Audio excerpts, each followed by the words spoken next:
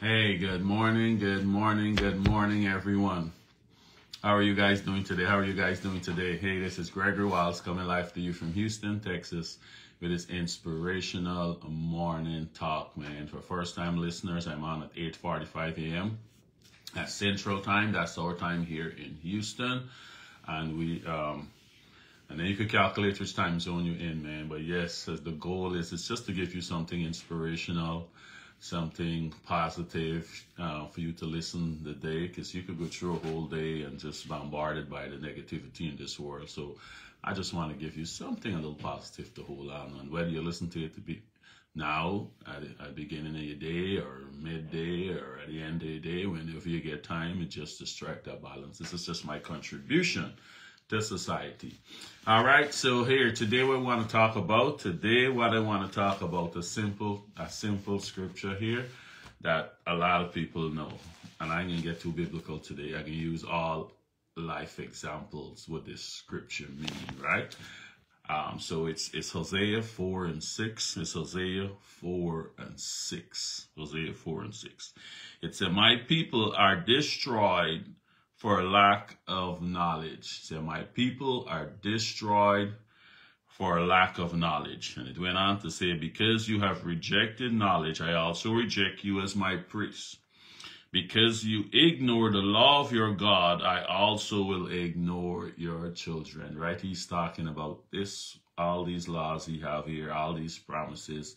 We don't know because we didn't read it, and we're being destroyed. We being good morning, Jillian. Good morning. How are you doing today? All right. So he's saying we're being destroyed because we lack in this knowledge, all this stuff in this Bible we're not reading.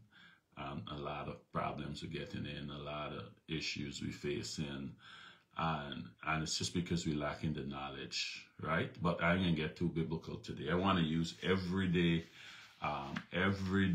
examples, what he means by this, and then it might urge you to go on and seek the biblical knowledge you need, right?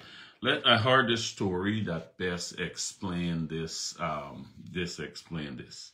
My people are destroyed for the lack of knowledge, right? My people are destroyed for the lack of knowledge. I heard this story. This couple had won a cruise. All expenses paid cruise. They wanted elderly up like just around the 50 mark there, late 40s, 50s. They won this cruise. All expenses paid, and they come for the cruise. They're all excited. Oh, God is good. Good is God, and they're all excited about it. On the way to the cruise, they stop at Walmart to buy some crackers and cheese. There's a 7-day cruise. Enough crackers and cheese to last them 7 days. They're gone on the cruise. They're so excited to get a nice fancy cruise ship, and they're gone in the cabin. They had an ocean view cabin for the people who cruise. There's one of the outer cabins where they got a little hole there, window where you can see outside the cabin, and there, what a beautiful view, and there, God is good. We never want nothing like this. And they're so excited, and they're in the cabin right there, and dinner time come, they pull out the little crackers and cheese, and they had the little crackers with the little soda. They carry a couple of cans of soda, and they're just praising and thanking God. And ship left the port, and they're looking out, and just thanking God in the cabin. Day 1, day 2, they're still in the cabin, and they're just eating the crackers and cheese. Every meal period, they're rationing it out, and they're just praising God. Oh, he's so good to them, and they get to win a cruise, and they've never been on. They're looking out in the water. Okay, look at the nice little water there. Look at the nice view we see from through. Oh, God is so good. And the people who clean the room come knocking in the room and say, no, we don't want anything. We good. We don't want anything. God is good already. We don't want anything. And then it going on. The people at dinner saying, man, there's 2 people here. We didn't see them showing up for dinner. What's going on? And the word going around because, no one's seen them. So they brought it to the captain's attention. The captain said, okay, you hear them talking in there. When the guy go to knock the room, he said, okay, let's give them another day. Day 5, day 6 come. Then the captain of the 7th day said, now I got to go and check and see if these people okay. You know, if these people okay, no one see them for the cruise, I gotta just go make sure I see if they're okay. So he knock on the door and say, oh, do this. He says, the captain, I have to talk to you guys. They open the door. Oh, captain, you're such a good man. Thank you. You did such a good job, and we enjoyed this cruise. And the captain said, yeah, captain say, I'll leave the cabin. No, we didn't leave the cabin. He said, I'll go to the buffets. Y'all enjoy the entertainment on the ship. Oh, no, we can't afford that. We can't afford that. You know, we just thank God, you know, we're on the cruise. We're happy. We can't afford any of those stuff. He said, I'll leave the cabin at all. Walk around the ship. Oh, no, that we can't afford that. We don't have, you know, we barely won this cruise, and we're thankful to God. So the captain said, so you didn't know? Didn't know what, captain? Didn't know. He said, so you guys did not know. He said, know what, captain? He said, so you guys did not know. Number one, once you buy a ticket for a cruise ship, all the meals, good morning, Karen, good morning, cuz, how you doing? Karen Belgrave, good morning. He said, you didn't know that on a cruise ship, all the food and the entertainment is free. And the ticket that you won comes with extra. The ticket that you won comes with free spa treatments. It comes with the free tours. And everything else is available to you for free with guided tours on the islands. The ticket that you won came with all of that. And you lock up in your cabin for 7 days eating crackers and cheese because you lack the knowledge, guys. See what I tell you? I ain't going biblical today. We're talking about Hosea 4 and 6. My people are destroyed for the lack of knowledge. So this couple go on a cruise that had everything available to them, free food, in different restaurants. They had entertainment available to them free. They had guided tours on the islands that they go in, free spa packages. They can get massages, facial, nails, whatever they pedicure, manicure done free. But they lock up in the cabin because they never did read. They never did find out the ticket that they won for the cruise, all what it comes with. And they lock up in the cabin, eating Walmart crackers and cheese for 7 days. Guys, you see how that look? That's what God's saying. My people are destroyed for the lack of knowledge. He said, I got so much of promises, so much of things. Your life could be so much easier if we take time to read this Bible and find out what's going on in it and all the promises He's making, right? So, next example, you could be in a house full of food and starve to death. You could be in a house full of food and starve to death. You can go and check the refrigerator and the cabinets. You see no food in it. You say, okay, there's no food in here. I can just starve. Not knowing in the basement is where to keep the food. Not knowing they got a room in the different part of the house where to keep the food. You didn't ask. You don't find out nothing. You just accept. Go to the refrigerator. It's empty. Go to the cupboards. It's empty. And it's a reason why they're empty. You never find out why they're empty and if there's any food in the house. But you just accept it. And you starve to death in a house full of food, right? Lacking knowledge. And you didn't find out. You didn't ask, right? So guys, that's how it looked like in everyday life when God's saying, my people are destroyed for the lack of knowledge, right? They got these little laws that we need to find out from, right? The law of the tongue, right? Death and life is in the power of the tongue, and those that love it will eat the fruit thereof. We don't even know the things we're saying. We're causing issues on ourselves by the words that we're saying.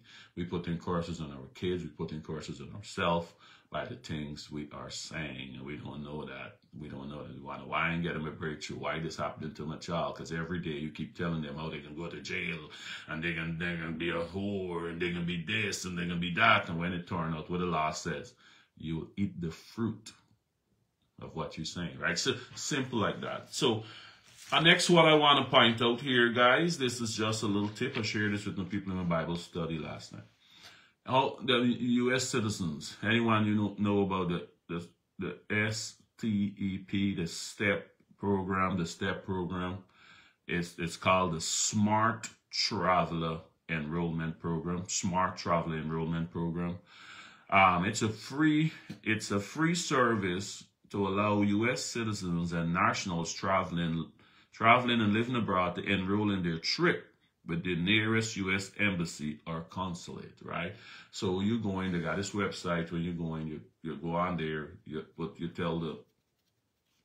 put in the system where you're going, how long you're going to be there. They can ask you some contact information and all of that, right? And here was the benefits of it. Here, why is your purpose and the benefits of it? It said, number one, you will receive important information from the embassy about the safety conditions in your destination country. Help you to make informed decisions about your travel plans. So, anything going on in the country where you are, the United States, the embassy, the government is going to alert you as to what's going on.